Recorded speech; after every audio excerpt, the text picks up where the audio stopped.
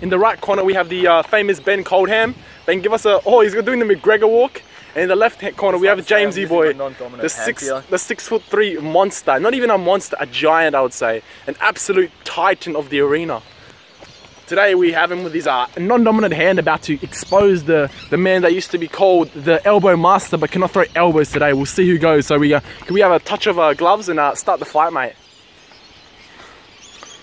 Alright, let's start. Ding, ding, ding. Oh, Ben's going in. He's being a bit aggressive. Oh, Ben, that one in. Lands one in. Oh, James lands. Oh, the reach, James. Ben can't get close enough. Oh, what's happening? What's happening? Ben's on the aggressive. Ben's on the aggressive. Oh, James looking deadly with that reach. Oh, look at the reach. James is hitting every... Oh, Ben misses the... Oh, amazing defense. Oh, Ben's going in. Oh, James. Oh, jeez. Oh, intense. Oh, shit. The left hand's too weak for it. Ben's going in sense.